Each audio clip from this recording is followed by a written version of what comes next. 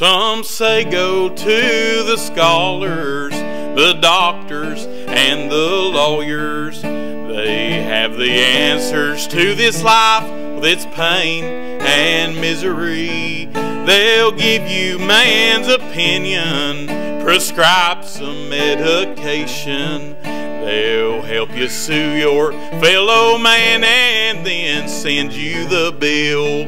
But Jesus is the answer.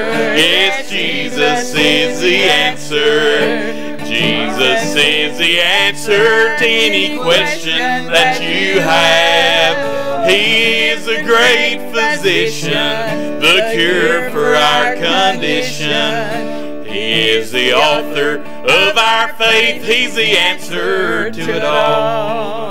He died on Calvary's mountain. They placed him in the tomb.